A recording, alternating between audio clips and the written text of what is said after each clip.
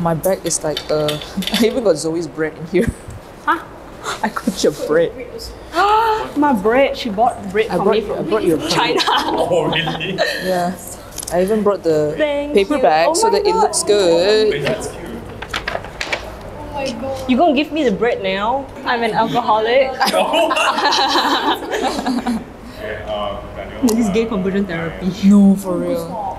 My pronouns are We're supposed to introduce name, pronouns, and sexual orientation, correct? Yeah, so we don't assume I understand. Okay. All right. Hi, my name is Zoe. My pronouns are she, her, and I am a lesbian. What?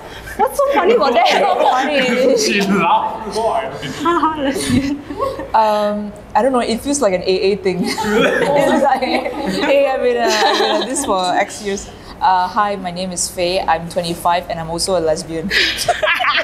You see how it sounds? It's your turn. I know anyone or someone who wants to share what your experience and journey as your identity, how's your experience and journey so far as like an LGBT person in the community? This is quite a general Yeah, question. I don't know what to start off. Yeah. So we're gonna answer generally. Answer what you have. Okay.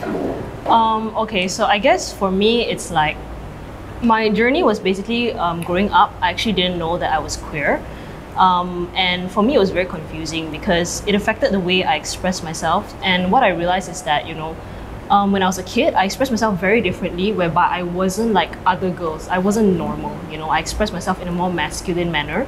And I think in that sense, it kind of made me the weird kid, right? Because, it was more prominent in secondary school because that's when our bodies start developing and all of that. So I think that made me the weird kid. And growing up, I didn't even realize there's such a thing called bisexual or lesbian, So when I started to figure that out, I was kind of like, oh, maybe I'm bisexual, right? But in a sense that because of the way I express myself, I kind of got singled out, after I, because I'm a lesbian now, so I thought I was bisexual, but it took me a lot to get to a place where I finally accepted the fact that I was a lesbian because of compulsory heterosexuality, right? So yeah, I think it took a lot of reading and a lot of my friends saying, I don't see you with a man, Zoe, blah, blah, blah, blah, blah. Only for me to be like, okay, yeah, maybe I am a lesbian. And it also took a lot of I had to sleep with a man to find out that I was a lesbian, So I think in terms of in terms of safety and everything, I would consider myself to be one of the most privileged demographics within the queer community. I think that's that lah. To follow up, you mentioned this. Apologies if I don't understand what you meant by privilege within the community. What does that mean? Okay, so the thing is that of course there queer people. There's a lot of variety of queer people, right? So first of all, I'm not under the Sharia law, so I'm a lot safer. Secondly, I'm a woman, so if at least for gay men, there's a lot more hatred towards them because of fragile masculinity and everything, right? So they normally don't take sapphics or lesbians seriously. They don't take women seriously in that sense. They think oh, it's just play only ma. And a lot of times people like to sexualize queer women. So that's why there's not as much danger towards us because they're like, oh, it's okay. In comparison to if they see a man and a man holding hands, they'll be like, ew, right? So yeah, in that sense, I'm a lot more safer. Yeah. Thanks for sharing. No problem. I'm staring at each other.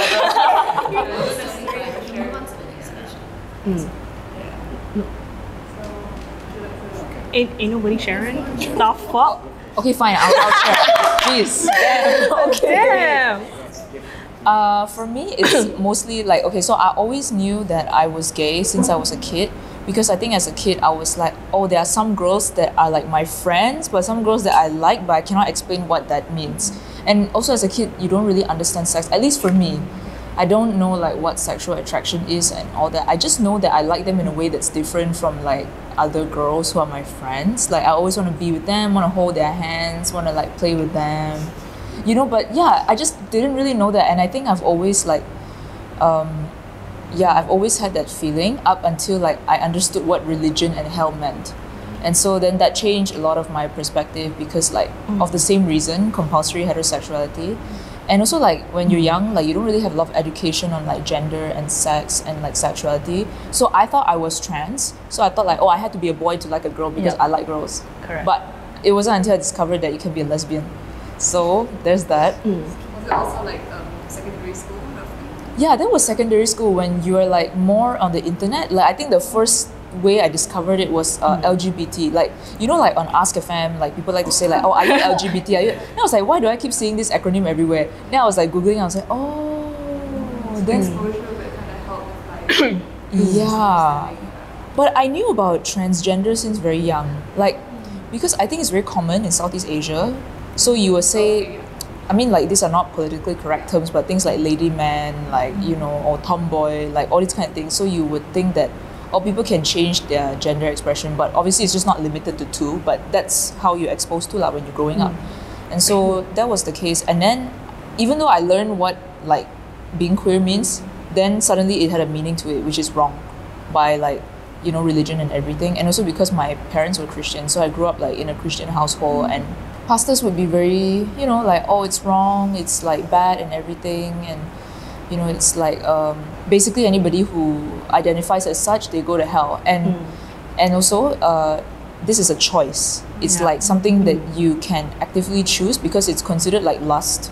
So hence you need like conversion therapy for it, because like it is a mental illness and people tend to like perpetuate that kind of idea. So then I was like, yeah, maybe I'm not that.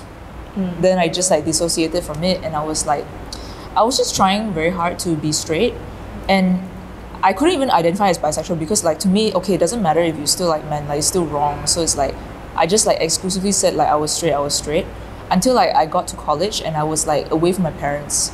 And then that was when I was like, yeah, maybe it's like it's okay for me to like loosen up. And also because like in college I started taking more religion classes, and then I just learned that, you know, it's really very man-made and very up to human interpretation. But also because I realized I don't really want to subscribe to it anymore. And that was when I was like, I'm comfortable with identifying as queer because like I realized that I don't actually believe in the religion. So there's not that afterthought of like hell, like looming over your head.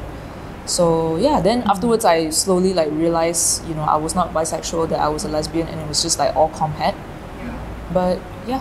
So what she's mentioned seems like it's a journey, right? So Yeah, pretty much. It really sounds like AA. Every time Yeah, it someone sounds answers, like we AA, clap. Okay, is it my turn?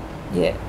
Okay, so for me, okay, of course, at first I came out as bisexual because that's what I thought it was. So the thing about me is that, yeah, I grew up in a very like conservative family as well. I think similar to two of you, right? My family was very, very Christian. So in my head all the time, I would always think like, oh, being gay is wrong, being gay is wrong. But actually, when I started to think it was wrong was when I went to a Christian school. That was when I started taking it more seriously, like, oh shit, I'm actually bisexual, you know, it's something serious. Because before that I was like, just like whatever, you know. So then I started to suppress it a lot more, and that was when I felt the need to maybe come out in the future, because there was the whole thing about suppressing it, right? And then I think during that time, you know, when I came out to my friends, it was basically because I decided to say, you know, like, fuck it to religion, right? I was like, I don't want to deal with this shit. Why do I have to hide who I am? So I came out to my friends, and because my environment was very conservative, very Christian, very, very, very Christian, I was surprised that 60%, around 60-70% of the people I came out to were okay with it lah. They didn't exactly support it. Before that, I did like, you know, what do you call it? I tested the waters, you know. I asked my teachers in the Christian school like, oh, what do you think of gay people? You know, and they'd be like, they would tell me like, oh, Ellen is funny, but I don't agree with her lifestyle. Or I ask my friends, you know, they would be like, I don't like the idea of them existing and all of that, you know. So that was my entire environment. But I still came out to them anyway because I just didn't want to hide lah, right? There was some people who were like, yeah, it's okay, you know, we still love you anyway, we don't agree with it, but you know, you are still my friend regardless, you know, and you know my viewpoints on this, but I'm your friend first and foremost. But there have also been some friends who were like telling me to sit down with a pastor, with a therapist, and with my parents because it's wrong, right? You're not supposed to be like that. I also had a friend who blocked me on social media, on all social media platforms, just because I was like, oh, I'm bisexual. you know, there'd be a lot of people, not a lot lah, a certain group of people who would try to tell me that, no, you're straight, you know, don't think like that, you just haven't met the right man, you know, that has made you feel some type of way, you know. So that was like my friends during that point in time. Then coming out to my parents, so I did try to come out to my mom twice. I failed both times. The first time was basically, it was during that period of time where I was not very confident in my sexual orientation, but I wanted to tell someone because I wanted to know that my parents would accept me regardless. I sat down with my mom and I cried for 2 hours in front of her and I couldn't spit it out, you know. So that was the first time I tried coming out to my mom. Second time was a stupid story. So basically in high school, we have prom, right? Then I asked a girl to be my date to the prom. So I sat my mom down. I used that to try and come out to her. I was like, so I actually asked this girl to prom. I want to know if you're okay with it. I don't know if she was in denial or the point completely flew over her head. She responded with, no, it's okay, prom is completely fine. It's like a time for you and your friends to have fun, you know. So I think she was either in denial or the point flew over her head. So I never really got to come out to my mom. But for my dad, I mean, surprisingly lah, because I mean, my family is very conservative, but he was, I would say he's accepting of me, you know, because the time when I came out was basically after my first serious lesbian relationship with a woman. So I mean, obviously I think he suspected because I never bring anyone home that often. So I think he suspected, but basically how I came out to him, it was a very casual way. Basically it was after the breakup with my ex during that time. And my ex was doing a lot of like petty things towards me lah. We're not gonna get into that, but basically she tried to hack into my businesses and ruin my career. So my dad texted me, he was like, what time are you coming home? And I was like, I'm gonna be home really late because somebody threatened to ruin my career and I need to, you know, put out some fires lah. And then he was like, who is doing that to you? And I said, my ex. And he was like, ex what? I'm like, what do you mean ex what? And then he was like, ex-boyfriend, ex-girlfriend, ex-staff. So he kind of suspected already lah. Then I was like, ex-girlfriend. He was like, oh. And then it kind of, the conversation just ended there. And then I think he has been really, I mean, I'm very grateful lah because, you know, he's very Christian. He's seriously very Christian. He hosts cell group in my house. But he has never once shoved his beliefs down my throat. You know, and I even went to him with my previous relationship and asked for relationship advice, and we ended up talking about religion, and he was like, you know, nowadays religion is very accepting of LGBTQ plus people, you know, like there's always some bad apples within the Christian community, but not everybody is like that. So I think in comparison to a lot of people, my coming out experience is very safe, very smooth, even though it was very scary to me. I think a lot of it was internalized as well lah, but you know, I think my coming out experience was very, very safe compared to a lot of people. Yeah. Why no one clap for me? What the fuck? Okay, my coming out story. Actually, you were my inspiration. Because we were in the same friend group. And then, I still remember this was at Pavilion. One day, we were sitting down together and then you suddenly say you're bisexual. Then I was like, oh, by the way, do you know I also like used to have a crush on a girl? Like, but I said it in a way that was like, you know, it's a phase thing, right? Okay. I remember because you were talking about it, then I was like, shit, there's someone like finally who's gay. I actually always suspected you, but like I didn't know it was you. Yeah. So we were in the same friend group and we both ended up gay. So it's like, but it was like matching the statistics because they say 1 in 5 people in the friend group is gay. Like gay. And our friend group was like 10 people. So it was like 2 hours. Yeah, so yeah, I think like for me, like I didn't come out like in the beginning because I was like not very sure. And also like later in college, like even though I was like actively dating women, I didn't come out to any of my friends. I was just like, oh, by the way, I'm going on a date. It was with XYZ. Then they're like, oh, are you bisexual? Then I'm like, yeah. So I didn't, but at the time, right, it was because it's not that I didn't feel the need to come out. It was more like I didn't know what was going on, but I didn't want to answer too many questions because like I haven't figured anything out for myself yet. So I just kind of let it be. It wasn't until like I really thought about it and I was like, yeah, I'm actually like a lesbian, like it's for real. So that was when I was like, it started getting more serious. Then I started feeling the need to actually come out more because I think like part of it was that I was really annoyed that my parents would say shit like, oh, you know, next time like you and your husband, or you know, you and your boyfriend. And I just felt very invalidated. I just felt like, no, there's not going to be any male figure ever. Like, do not say that kind of stuff. It makes me feel very invalidated. So I think I felt the urge to come out like when I felt invalidated, because I was like, oh my god, is this how people perceive me? Like, I don't identify with that, and it bothers me, because I know some people, they're like okay with it, they can still like play along, but I just felt very like bothered by it. So I was just like, okay, by hook or by crook, I gotta come out to them.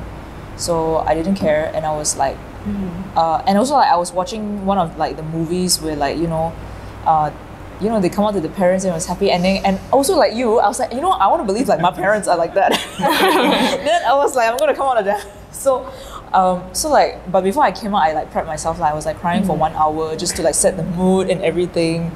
And then afterwards, I was like crying in my room. Then my mom was back already. Then she asked me, she was like, girl, what's wrong? And then I was like, oh, you and Pa, can you guys like sit at the living hall? Then they're like, okay, like what's going on? And then afterwards, I sat them down. I was like, okay, sit down. Then I was like crying. I was like, I'm gay. That was it. It's like, no further explanation. So then they were like, then they didn't say anything. Then I was like, I don't know, I was kind of shocked, because I thought like, I was expecting to be disowned, and I remember I was calling you guys, I was like, let me stay at your house if anything happens. So I was like, yeah, then I came out to them. Then my dad started asking me a lot of questions. He was like, oh, when did you know? How do you know this and that? Then I was like, surprisingly, he's very inquisitive and not like, by the way, you're wrong, And I was like, this is a side I didn't expect of him at all. Then my mom was like, still like quiet and didn't say shit and anything. Then afterwards, my dad, he asked me a lot of questions. Then I just answered and everything. Then he was like, okay, I'm so proud of you. Like, this was a great first step. It's not easy to come to terms with, how you really feel. That's great. So now the next step is therapy. And I was like, oh my fucking God. The point completely like went over his head. So he was like giving me all this, like some people when they talk in like therapy talk. So he was like talking to me like this. So I felt very like validated, and I felt, because he used all those terms, but actually he was like trying to set the tone for like conversion therapy suggestion. Then I was like, fuck it, man. Like, but then my mom on the other hand, so she was crying a lot, and then she was having a panic attack, and then she was like, actually I already know you've been gay since like ever. Then I was like, how? And then she was like, oh, pastor at the church told me. And I was like, fucking hell. Yeah, so he knows, because like, I mean, for obvious reasons, because my Facebook always had me going to like Pride Parade, and at the time I was like butch, so I was like, I looked like a boy straight up, so it was pretty suggestive. So then he, apparently a year ago before I came out, he told my mom, he was like, oh, your daughter is LGBT, by the way, you gotta be careful of her. But then what my mom did was that she actually went to therapy to accept me. So actually like I was very touched by that, because like I didn't know that, I thought it was just about me, like you were at the moment think like it's about me and everything, but you don't know that sometimes it's kind of magical that people also work in their own ways behind the scenes to like meet you there. So my mom was like telling me, she was like, I know you cannot change like who you are. I've known that like a long time ago, and that's why like I took the initiative to take myself to therapy to like meet you halfway and like accept you. Then I was like, oh my God. So it's like, even though the reaction both of them was like very starking, like I wasn't expecting my dad to say that, and I wasn't expecting my mom to say that, but like, at least like 2/3 accepted me. My brother obviously doesn't give a shit, like, he's just whoever he is, but yeah, he was just like, oh, okay. Yeah. And it was like it lah. So then that was the case. And the reason why I wanted to come out to my family was because like, because I knew I was like really seriously dating women, and I wanted them to hear it from me instead of like someone else. Let's say if they saw me in the street with someone, then they're gonna snitch on me. I feel like that would be a bigger issue in a way, because like, yeah. So once that was done, I felt like a lot better. Like, I think after when it was done, I felt more like, okay, I don't really care if my dad accepts me. I just want y'all to stop saying all these like things about like invalidating my sexuality and all that. So yeah, so I got that out of the way, and I think after that everything like became so much more smooth sailing. I felt like even more confident to just be whatever in like work, with friends, with other people, because I just have this whole like fear where like someone's gonna tell my parents, so I need to tell them first. So once I got that out of the way, I was like, that's a lot better. But I know that it also comes from a place of privilege, because I do know that people do get disowned, and people have way more conservative parents. My parents are like, they are Christians and they are conservative, but they are also like the 1 foot in, 1 foot out kind. They are like conservative and religious to their convenience. So in a way, I think that also made it a lot easier for me to come out. And also like they, even after all of that, even though my dad didn't accept me, they're like, no, we're not going to kick you out of the house. Like, why would we do that, all that? So I feel like for them, they still have a bit of a humanity, like on top of their beliefs, which is something that I appreciate, like even if like we're not there yet completely. Yeah. I think with friends and like colleagues and all that, it's just like it happens in conversations. I didn't like really sit anyone down and be like, oh, by the way, like I'm gay. I think it tends to be more casual, especially people our age. So you don't really have to like explain yourself. Yeah. No, I was listening.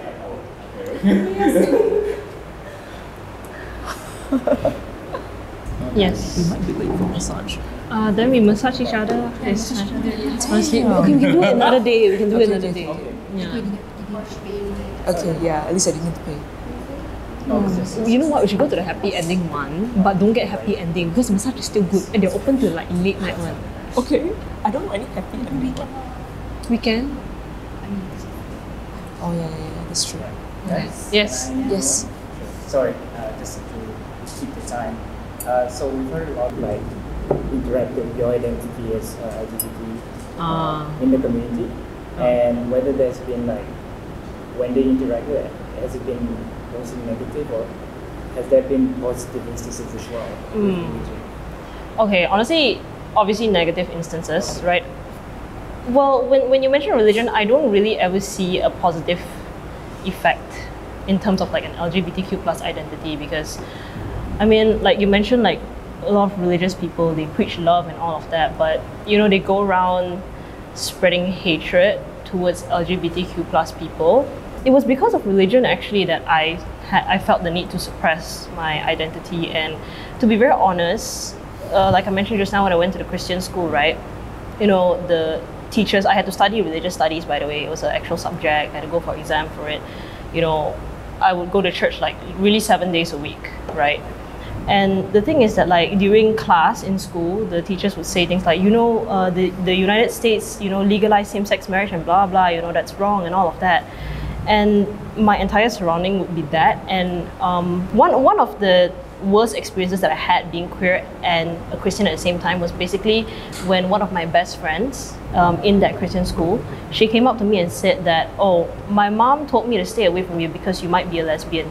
So that was like my last straw. I was really taking it seriously, but that was like the thing that really hit me, that like, oh, is it really that bad, you know? Because of that, I went into this whole thing where I tried to DIY gay conversion therapy myself, you know. I read the Bible every night, I prayed every night, I cried every night, and I asked like, oh, why did you make me like this, God? Why did you make me like this? Like, I didn't ask for this. I didn't ask to be born like this, you know.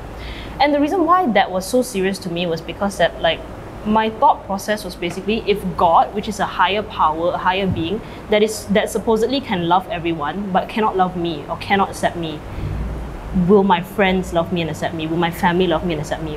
Like, who am I to think that they will if even God can't do so? So because of that, it made me feel like I was unlovable, that I was wrong, you know. So that's why I went through the entire process of the DIY gay conversion therapy and all of that, you know. And I think it was a very painful process because there was a lot of internal conflict, there was a lot of self-loathing, there was a lot of self-hatred. And I don't know what happened, but eventually I was kind of like, you know what, screw this shit lah. Yeah, but then at the same time when I came out as bisexual, right, I tried to make my religion and my sexual orientation work, right? I tried to, you know, keep both of it in my life. I tried really, really hard, and I don't know, I was like doing devotion every morning, I was praying every night before I went to bed. But I think the one thing that made me eventually like really, really stop trying to make both of them work together was basically like when I was in uni, I was in foundation, I was studying foundation. One of my ex-high school mates from the Christian school, I saw her posting on Snapchat. She attended a talk in her college held by the Christian organization in the college, and it was basically talking shit about LGBTQ plus people. It was basically an entire ceramah just for that. And then I was like thinking I was like, you know what, I try really, really hard to be a good person. I try really hard to stay faithful to the religion, to stay faithful to God, right? I do everything that I can just to, you know, feel accepted by this community that I really wanted to be a part of, that I really wanted to keep in my life. But at the same time, I try so hard, but these people that I'm trying so hard to be accepted by, does not want to accept me regardless. They do not want me in their space. They do not want me in their community. Like they just condemn you. Like they don't even welcome you with open arms no matter how hard you try, right? For something that I can't control. And I was kind of like, I insert myself in so many spaces where I felt so unsafe, because I would still go to church, I would still do this and do that, and I would feel unsafe. I would feel like I had to walk on eggshells. I felt like I couldn't be myself. I felt like if I were to be myself, I would just be condemned lah. So I really suppressed a big part of myself just to be within that community. I made myself so unsafe in those spaces. They made me feel unsafe in those spaces. And yet I try so hard, but they're not even trying to see me. They're not even trying to empathize with me. They're not trying to accept me, So I was just kind of like, this is when I'm going to slowly start renouncing religion. It took quite a long time because obviously when you grow up in a very Christian family, you have this fear of going to hell.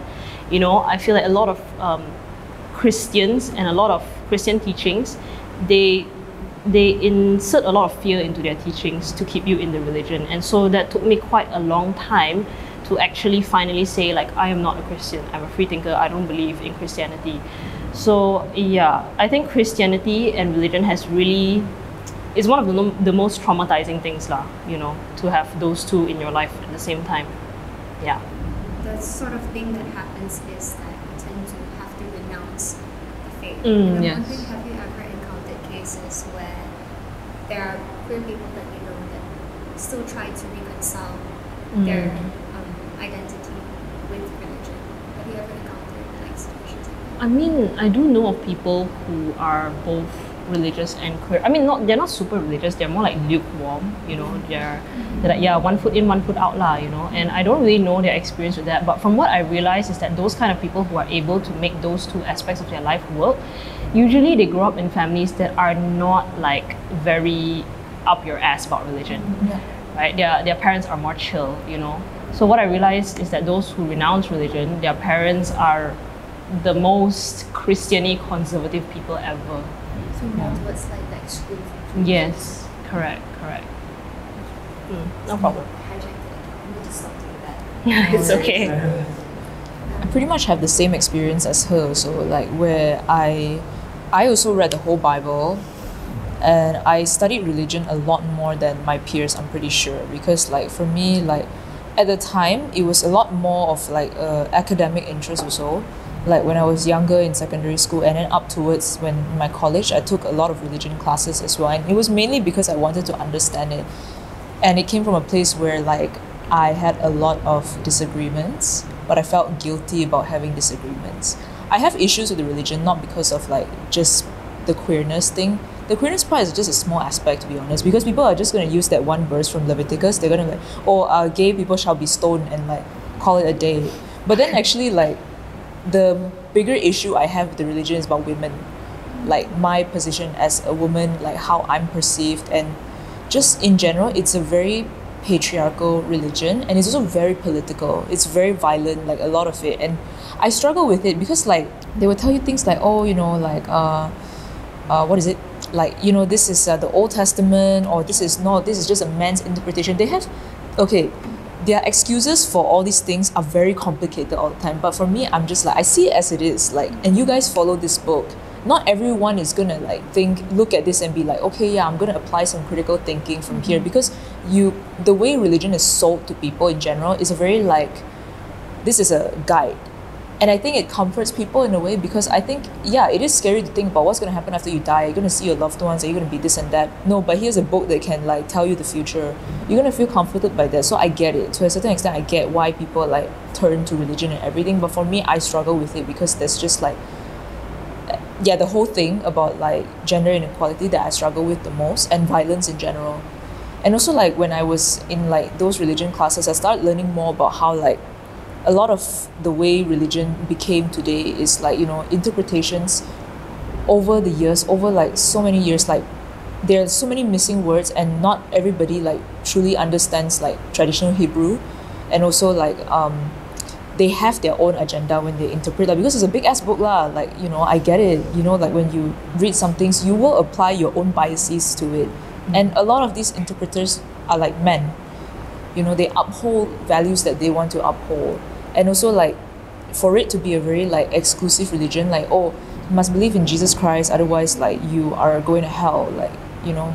So it feels very exclusive, and what I learned about it from my classes is that the reason why it became like very monotheistic is because they wanted control over community. So they start preaching like Christianity and all these things, they actually used to be like a polytheistic religion. So people actually believe in multiple gods. Like, you know how we look at Greek gods, like this god of this, god of that. It actually used to be like that. But like slowly a lot of religions became monotheistic because they wanted control over the people. So after knowing all of that, I'm just like, this bullshit. Like, it's just a big ass scam. And like, I feel like I cannot know all these things and still like accept the religion. And on top of that, the community isn't great either. My pastor outed me. And I think in general, Christians are very nosy. I feel like everyone's always trying to like get in people's business. And yeah, no, for real though, like they're so like nosy about everything. And I feel like, why am I always like feeling like this community is trying to be a firestone in my family? And the same thing like you go to church, then they'd be like singing praises or preaching love, and then afterwards like once service is over, then they're just a different person. Then I'm just like, oh my god. And then you will hear another excuse for them. Oh no, you know, the people does not like reflect the religion. I'm like, how many excuses am I hearing? I keep hearing excuses. Like, it's overall a bad experience. I don't want to hear anything anymore. And yes, I also became traumatized like you because of all these bad experiences and all the excuses that I keep hearing, that I was like, I'm just going to renounce religion. But the thing is, I was actually in a church where they are very, very like supportive of queer people. So pastors gay, you know, people are gay, they saw like gay Christians, everyone is like, we're gonna like be radical and interpret religion in our own way, so we're gonna like reclaim like what the religion means. But even when I was in there, I was just like, but why do I need a book to tell me like what is good and bad? And I don't like this whole thing where I believe in Jesus like to be saved. I just feel like it's very restrictive, this like concept of forgiveness and everything, because I feel like as humans you need to make mistakes to live. And I feel like if a God up there has so much mercy and empathy, the God is going to look at my life and understand why I did what I did, or like everything I've been through. Because you know, when you watch movies, you're like, oh, the protagonist is kind of like an asshole, but like I kind of get it. Like, you know, you have empathy, and that's how I imagine like a God would have for me. Because if I can feel that way for just a TV show, I imagine like this superior being, if there is one, would have that for me as well. So that's when I'm just like, I think I'm unsubscribing, because like I just do not, yeah, I just feel like there's just some, yeah, I was like, it's just like a lot of things just didn't make sense to me, and I just feel like we're just doing too much having religion. I just feel like you don't need a book to tell you like what is good or bad. You don't need a book. I get it, people usually cling on to it because they're scared of life, but you are supposed to be scared of life. Nobody is going to know, like not even Christians will know what happens when you die. That is the reality. You can tell yourself no matter what, but all you have to do is just believe that it will all work out for the best. Like, you know, yeah, that's just how I see it. So that's how I ended up renouncing it. But it was also because of like the trauma and everything. Yeah. Oh yeah, sorry, forgot. So let's know a bit more about your experiences into like accessibility when it comes to mental health services for the as an LGBT individual. So accessibility to Oh, you smile like that. Can you repeat the question? I will forget I will really forget one. I think that for me, I am honestly quite privileged, right? So, in terms of accessibility, Thank you so much. in general, mental health services I feel are not accessible. Whether you're queer, whether you're straight. But if you are queer, it makes it even more inaccessible because you have to worry about finding a safe space, right? I personally have gone to therapy, and I still do go to therapy, and I would again say that I'm very privileged for that because I get to go to good therapy, you know. And the thing is that it's hard lah, because you know, when people say they can't afford therapy, sometimes I do understand, because therapy can be expensive, you know. Sometimes even those more affordable ones that are like 50 ringgit, I can understand why it would be expensive or unaffordable for some people. I understand that, you know. And the thing is that when there are good therapists or good clinical psychologists that charge higher, let's say 200, 250, around there, like, I don't want to say that they shouldn't charge that also, because everybody deserves to get paid their worth, right? And I can't really say anything about it lah. For me, it's like, I know what it feels like when a client comes to me and says like, oh, can you like reduce the rates? And I don't want to do that to other people, you know. So it's really tough because I understand people have, you know, financial difficulties. I understand that everybody is trying to make a living as well, whether you're a clinical psychologist or a therapist. And I think it all boils down to the government, obviously. And I feel like it all should be subsidized by the government, you know, for both parties to be happy, for people to be able to go to therapy, for therapists to be able to get paid their worth, you know. So I just think that it's really hard for, I mean, us to really do anything about it. In terms of queer people, I understand, okay, I was talking to like a straight friend, right? And she had started going to therapy recently, I think within mid this year. And then she came to me, she has another queer friend, and she talked to her queer friend about me going to therapy. And then her queer friend was like, oh, it's good that your friend found a, you know, LGBTQ plus friendly, you know, therapy space, you know, because it's not that easy to find, right? So I guess for queer people, it's also like, honestly, everybody's very afraid of getting outed, afraid that, oh, what if, you know, I say this and that to the therapist, and then I suddenly get sent to conversion therapy camp, you know? It's like, it's tougher for queer people, you know, and especially if you don't have that financial stability or financial ability to go for it. So I think in terms of like that safe space and everything for queer people, I just think that for me, I'm very, very lucky because the first therapist I got was a good therapist. Like, she's queer friendly, she's a good therapist, I was able to afford her, so I can say that I'm very lucky, but I don't know, maybe a lot of people out there aren't as lucky, right? I feel the same too. I think I've been lucky enough to always find queer affirming therapists. But I do admit that like I don't know if they are queer affirming at first. I just kind of go in there and just start talking, and I think maybe they have no choice but to listen. But then again, it's like if you're not queer affirming and your therapist is like, what the hell, right? That was just kind of like my mentality, because like it should be a place of no judgment, like regardless and everything. So yeah, but I do think like especially because my current therapist, she looks very conservative. She wears a hijab and everything. So when I first met her, I was actually very concerned, and I didn't know what to expect. But I was just like, okay, I'm just gonna go into it anyway. But yeah, she's actually the best therapist I've ever had. Like I've been seeing her for like 3 years now, and she's really great. So I think like for me also, one thing is that I shouldn't assume just because somebody like doesn't look like the demographic that might be accepting, then I would just like feel scared. But then again, like I do understand that if you are met with a therapist that might seem conservative, then it would actually feel a bit unsafe, like, you know, because you don't know them. You just kind of assume and associate people like with what you know. Yeah, but I think like now they've been like a lot of you know, all these lists where they show you like, oh, okay, queer affirming therapy places and all that. I think like for me, one thing I noticed is that Malaysia does have a lot of affordable therapy, which is great, and also they seem to be run by students, and I assume these students are also queer affirming, considering that they are younger. Yeah, because if they're like, let's say an older person, Gen X or Boomer, then yeah, I'd probably like feel unsafe also, like sharing my problems with them, and probably they cannot connect with me the same way. So, but from what I see, like all these spaces, they tend to be the affordable therapy spaces lah.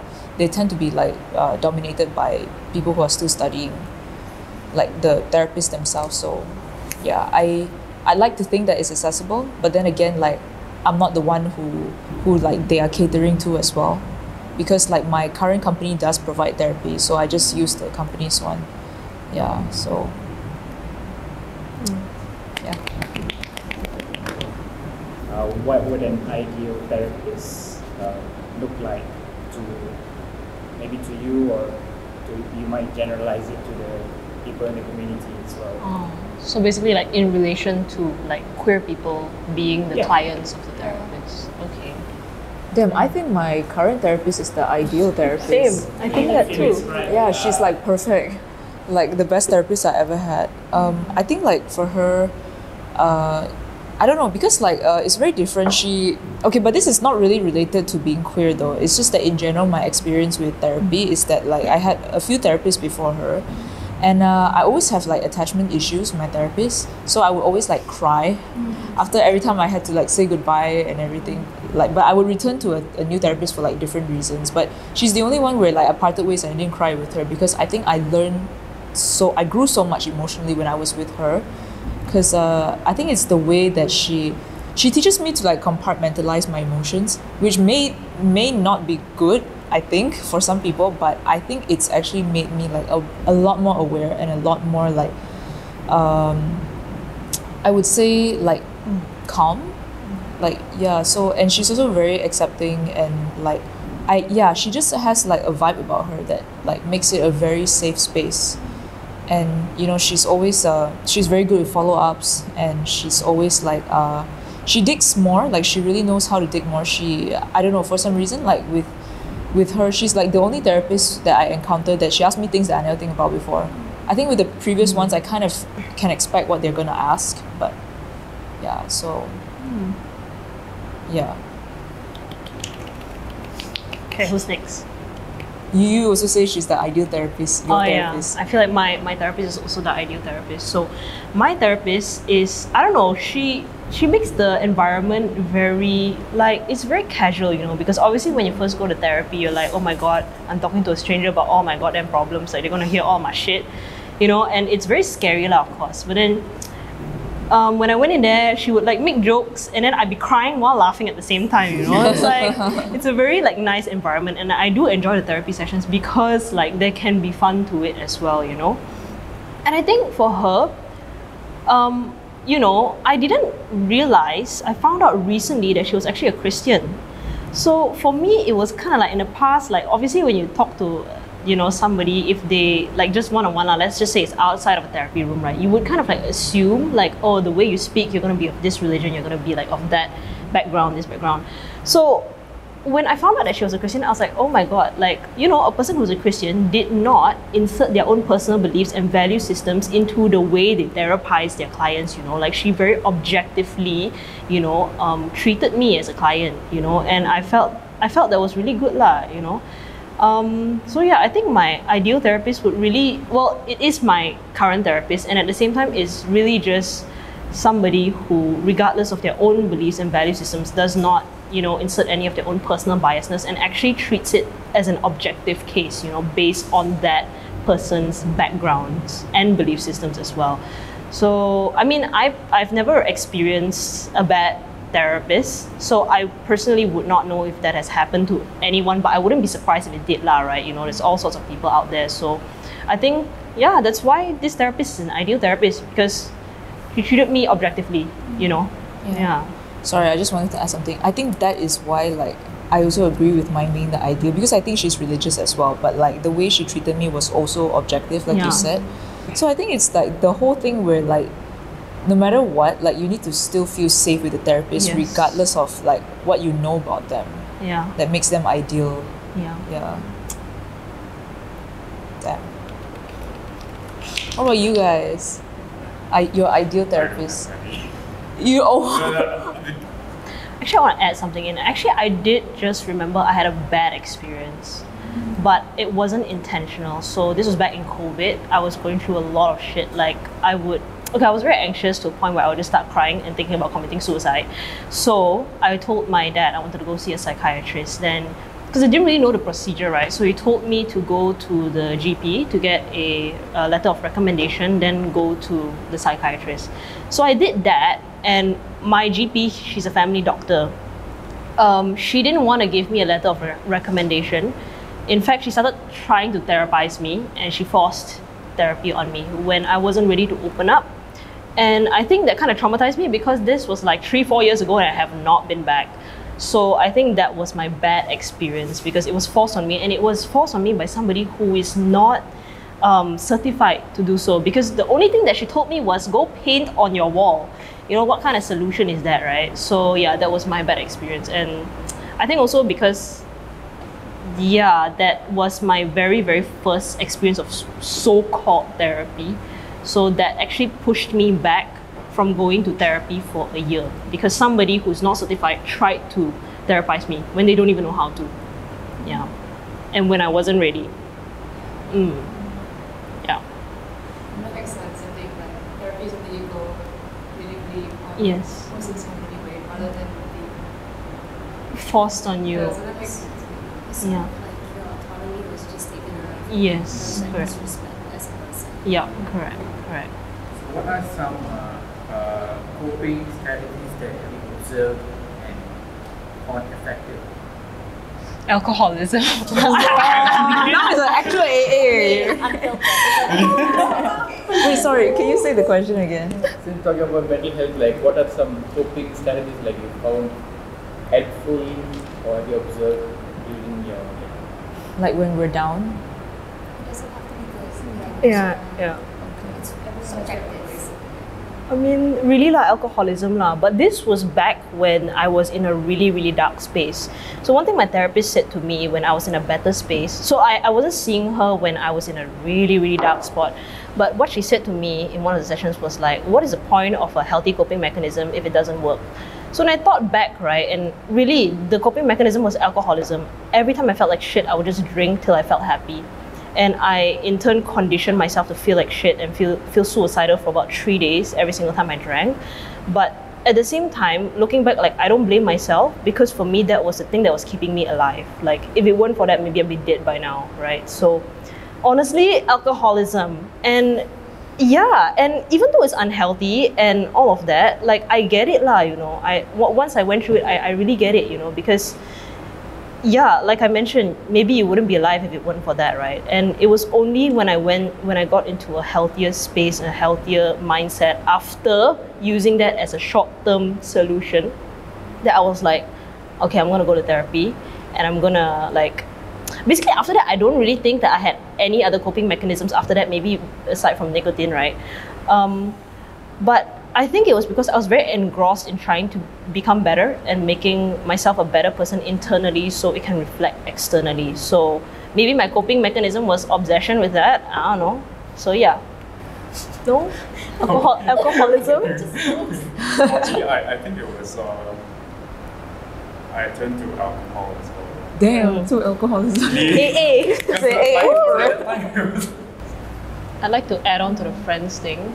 Yeah. So I think that's actually a really, really important part. So to go back to the part where I said I would not be alive, is that, you know, so me and my friend during that time, we were both like suicidal as hell, right? And every time I would think of killing myself, I'll be like, damn, my friend won't have any friend. Then when my friend thinks of killing herself, she'll be like, damn, Zoe is not gonna have any friends. Oh my god. Like, yeah, that was the thing that kept the both of us alive. So we were both just constantly like thinking about that whenever we wanted to like kill ourselves. So I think friends is a really, really important thing. And the good thing is that both me and her, we are both at a better space now together. Yeah. Aww. I don't think I really had any coping mechanisms. I just straight up just get depressed. And I just like get in my feelings for like very, very long time. Like I would just be like depressed for like months. Yeah. And sometimes the occasional isolation, I would do like self-isolation where like I don't really know how to explain how I'm feeling to people. But then again, I think like when like pre coming out, I was like actually quite depressed, and I think partially that had to do with the pandemic as well. And that was when like I first like really confirmed that like I was a lesbian. So even though I was like happy, but like there's some like sadness to it as well, because I'm just like, you know, I don't know like what it's gonna look like for me in the future. Even if I'm happy myself, I don't know like how the world is gonna look like for me. How much do I have to like deal with and all that. So there's like the sadness that comes with it as well. So I think I was like depressed for like a year or two. And I was like, I mean, like, I don't think, like, I still hang out, you know, and everything. Like, I think it's hard to tell. Maybe you could tell, but, like, so literally, I was, like, depressed. Okay, shit, okay. Yeah, but, like, I was just very sad all the time, and I was always in my feelings. I didn't think I would actually, like, get out of it. Like, I didn't think, like, I would be in the current state that I am right now. But honestly, yeah, like, going to therapy, like, really did help a lot, because yeah, it didn't make like my problems any better, but like it changed my outlook on life. Like I think at the end of the day, like the only thing that became different was my outlook on life, and I think that affected everything around me, like in terms of how people interacted with me, how opportunities engage with me, like all these kind of things, or how I just look at things in general, like problems and all of that. Yeah, and I think friends too, like yeah, definitely have friends, but I do think there was like beauty in like just sitting in my feelings though. Like it may have been a very long time, it may have felt like I wasn't going to get out of it, but like that was like a time that I really did understand myself a lot more, and I think I became clear, because I think like sometimes when you like try to distract yourself, like your feelings of sadness can get very foggy. Like you cannot really identify like, oh, what is it exactly that's making me sad? Because I think in the beginning stages that was how it was for me. Like I tried to distract myself a lot. I tried to like just feel like I'm doing normal things and everything. But I think it isn't really until like you sit down with it that you understand why you're actually sad about things. Yeah. Correct. Yeah.